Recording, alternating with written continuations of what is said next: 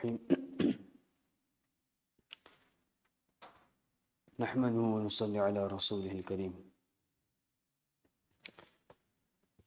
قال وقلت يا رسول الله صلى الله عليه وسلم إن الله إنما أنجاني بالصدق وإنما من توبتي أن لا أحدث إلا صدقا ما بقيت قال فالله ما علمت أن أحدا من المسلمين أبلاه الله في صدق حديث منذ ذكرت لذلك لرسول الله صلى الله عليه وسلم إلى يوم هذا أحسن مما أبلاني الله به والله ما تعمدت كذبة منذ قلت ذلك لرسول الله صلى الله عليه وسلم إلى يوم هذا وإني لأرجو أن يحفظني الله فيما بقي إلى آخر الحديث أو كما قال عليه الصلاة والسلام رب اشرح لي صدري ويسر لي أمري واحلل عقدة من لساني يفقهوا قولي رب زدني علما اللهم صل على محمد وعلى آل محمد وبارك وسلم اللهم صل على محمد عبدك ورسولك وصل على المؤمنين والمؤمنات والمسلمين والمسلمات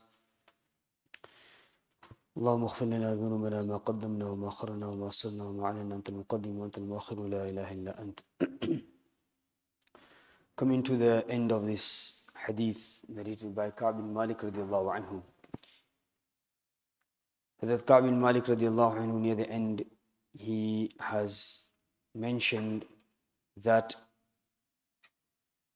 one of the greatest ni'mat after the ni'mat of Islam, which has become the means of my tawbah being accepted, is the quality of being truthful and speaking the truth. This is a quality that we should also adopt. By adopting this quality of speaking the truth and being honest and being truthful, the way Ka'b bin Malik radiallahu anhu had received this certificate and guarantee of acceptance of Tawbah, we will also receive this guarantee on the Day of Judgment, and also we will experience the benefit of speaking the truth and being truthful. Allah subhanahu wa ta'ala in several places in the Quran Sharif has encouraged us, has told us to adopt taqwa, and after adopting the taqwa, practical method have been mentioned. Ya ayyuhalladhina amanu taqullaha wa kunu ma'as sadiqin. This verse, which is related to this story and incident of Ka'b bin Malik radiallahu anhu, Allah subhanahu wa ta'ala in this verse, He is addressing the believers that you should adopt taqwa. And one practical method of adopting taqwa is being from وَكُونُوا مَعَ الصَّادِقِينَ, be from the truthful people. By adopting this quality, it will help us to bring the quality of taqwa. And near the end of this hadith, Ka'b bin Malik radiallahu anhu, he has narrated and mentioned about the sunnah of Rasulullah sallallahu alaihi wasallam at the time of traveling, where the Nabi sallallahu alaihi wasallam would like to travel on a Thursday, and when he would return to the masjid and also perform 2 rak'ah salah. And in this hadith also, Rasulullah sallallahu alaihi wasallam, after performing the 2 rak'ah salah, he sat down with the Sahaba radhiyallahu anhum ajma'in and Karguzari and the Munafiqun, that those individuals who stayed behind from this battle, they came forward and Nabi sallallahu alaihi wasallam had this gathering. So many lessons that we've discussed in this long hadith of Ka'b bin Malik radiallahu anhu, around 43 lessons that we have discussed. There are many other lessons that are also collated and collected by our ulama as well. One of the lessons that we learned from this is, in the time of Nabi sallallahu alaihi wasallam, the wahi and the revelation from Allah subhanahu wa ta'ala would come. And in this hadith we learn that the sign of the acceptance of the tawbah of Ka'b bin Malik radiallahu anhu is clear through the revelation and through the verse of Allah subhanahu wa ta'ala in the Quran Sharif. However, the wahi and the revelation is not going to come down in our days. Nabi sallallahu alaihi wasallam is not with us. So at that time, Ka'ab bin Malik radiallahu anhu, he received these glad tidings and received this news of acceptance of Tawbah.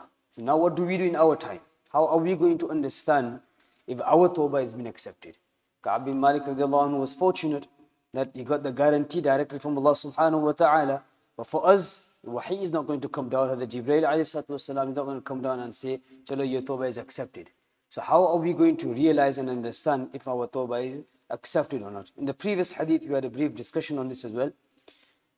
Of the Mufti Taqi Uthmani Damat Barakatuhum, in his Islahi Majalis, volume number 5, there's a section where he talks about Tawbah. And in that section, speaking about Tawbah, he brings a discussion from Shaykh Muhyiddin ibn Arabi rahmatullahi alayhi, a famous Sufi from Andalusia in Spain. Shaykh ibn Arabi rahmatullahi alayhi, he's of this opinion that the sign of the acceptance of Tawbah is that the thought of the sin is completely removed. That a person doesn't even think of the sin anymore. It's completely come out of his mind. If the thought comes back to his mind, that means his Tawbah is not accepted. Now obviously for us that's very difficult. However, Mufti Taqi Uthmani Damat Barakatuhum, he says that generally the majority of the ulama and the Sufyan Kiram, what they say is that a person, when he does Tawbah from the sin, now when a person has done the Tawbah from the sin, the thought might come to his mind, but there are reasons why the sin and the thought of the sin will come to his mind. There are 3 reasons. So the 3 reasons the thought of the sin could come to a person's mind are, number 1, he wants to remind himself how he enjoyed committing that sin. The thought of a sin coming back to his mind could be for a few reasons. Number 1, he wants to remind himself how he enjoyed that sin, how good he was. Now obviously this is evil and this is wrong and this is bad. That's something we should take ourselves away from. Number 2, the second reason that could be that there's a person who has done Tawbah, but he's doubting his Tawbah in a way that is accepted by Allah or is not accepted. So he keeps reminding himself of this, oh, I've done Tawbah, but is it done or not done? Is it accepted? Is it valid or not valid? And then he does, he keeps reminding himself of this. Again, this is also something that the Thani rahmatullahi alayhi, the Mufti Taqi Uthmani Damat Barakatuhum, he quotes the Thani rahmatullahi alayhi. So the Thani rahmatullahi alayhi said that this is something that we should also refrain from, that we shouldn't doubt our Tawbah. When all the conditions are met. In the beginning of the chapter, we mentioned the conditions. If all the conditions are met, then a person shouldn't doubt his Tawbah. It's like he gives an example that if the student has done a mistake in a classroom and he has gone to the teacher and apologized, then when he has apologized and said sorry to the teacher once, that should be sufficient. He shouldn't keep going back and back and back and repeating himself, because the teacher will get upset that he's not satisfied with me saying to him that I have accepted his apology. So the teacher will be annoyed by this. So like this, when we have done Tawbah to Allah subhanahu wa ta'ala and we have fulfilled all the conditions, then we should be satisfied that my Tawbah is accepted. And the third reason why a person could think of the sin again is to remind himself where he was before and where he is now. To remind himself where he was before, now where he is now. In that way, he'll be able to have the quality of doing shukr to Allah subhanahu wa ta'ala, that my Allah has moved me away from disobedience and has brought me to obedience, has moved me away from sins, now he has brought me towards piety and taqwa. Now this third quality, this is what Sufyan Kiram rahimullah say, that if a person is remembering the sin that he may have committed in his previous life, it could be for this reason, that he's reminding himself of this tawfiq that Allah subhanahu wa ta'ala gave him of moving away from the disobedience and to obedience. So to understand this topic, what we just mentioned is that the wahi of Allah subhanahu wa ta'ala is not going to come to us. So how are we going to know our tawbah is accepted? Ibn Qayyim rahmatullahi alayhi also mentions this, that number 1, that a person's life is better compared to what he was before. There's progress in his life. When a person has done the tawbah, there's more good deeds in his life now. There's increase in him being inclined towards good deeds and moving away from evil and bad sins. Number 2, he also at the same time, what he does is that he reminds himself of the anger of Allah subhanahu wa ta'ala because of the sin that he may have done. But now he's remembering that Allah subhanahu wa ta'ala has blessed me, His rahmah is upon me, His mercy is upon me. Now I have moved away from the evil and come towards good. And also at the same time, he become more humble in front of Allah subhanahu wa ta'ala. He is more connected to Allah subhanahu wa ta'ala. So this is what Ibn Qayyim rahmatullahi alayhi says, that these are the signs of the person's tawbah being accepted. Now the conclusion of the full hadith, we have mentioned around 40-45 lessons. Now there are a few lessons that we just to summarize again. First of all, one of the greatest lessons that we learn from this long hadith is that the ni'mat of iman that we have. Ni'mat of iman that we have is the greatest ni'mat of Allah subhanahu wa ta'ala. Nothing can come closer to this ni'mat. After this ni'mat, Imam Ka'ab radiallahu anhu, he brought the quality of honesty and being truthful. So this quality and sifat, we should also adopt, and we should also think in our life, is there any quality in my life that has brought changes in my life and has took me more closer and more closer to Allah subhanahu wa ta'ala. And one other lesson that we learn from this is that the loyalty and the iman of Ka'ab radiallahu anhu, his wife, and the Sahaba radiallahu anhu majma'in. Sahaba radiallahu anhu majma'in, and also we learn Sahaba radiallahu anhu majma'in. We learn that Ka'ab radiallahu anhu, even though he was being, one of those who took part in the Battle of Uhud, one of the greatest Sahabi, and he had took and played a big role in strengthening the Muslim Ummah at that time. The mistake that he made took him in such a position where he was isolated and moved away from the Sahaba radhiyallahu majma'in. And at the same time, 40 days had gone by. He had an offer from the neighboring country to come to their land and be honored and respected and welcomed and treated in a VIP manner. Even then, Ka'ab radiallahu anhu didn't lose faith, didn't lose his iman. He didn't break his loyalty and his commitment to Nabi sallallahu alaihi wasallam and to Allah subhanahu wa ta'ala. Rather, that took him more closer and closer to Allah subhanahu wa ta'ala. At the same time, we learn his wife. Now, even though she was obviously at the same time, in such a difficult moment, 40 days had gone by. Now, Nabi sallallahu alaihi wasallam hukam is that even she has to move herself away from her husband. His wife also didn't, break the loyalty and the pledge and that aqd that she made with Allah subhanahu wa ta'ala with Nabi sallallahu alaihi wasallam. And at the same time, we learn the loyalty of the Sahaba radhiyallahu majma'in. Remember the ukhuwa and the brotherhood that they had within themselves. Now, for them to be told by Nabi sallallahu alaihi wasallam that you need to sever ties and you need to move away from Ka'ab radhiyallahu anhu. How difficult it must be for the Sahaba radhiyallahu majma'in. But the hukam of Allah, the hukam of Nabi sallallahu alaihi wasallam was in front of them before their own desire, before themselves. So they also, we learn from them that the iman and the faith and the loyalty and the strong iman that they had. So this is what we need to also bring into our life, that how we should also be in our life. That when the command of Allah subhanahu wa ta'ala is in front of us, and at the same time our desires, our culture is in front of us, we need to give the command of Allah subhanahu wa ta'ala, the sunnah of Rasulullah sallallahu alaihi wasallam, priority. And one more lesson we learn from here is, Nabi sallallahu alaihi wasallam is rahmatul lil alameen, merciful to all mankind.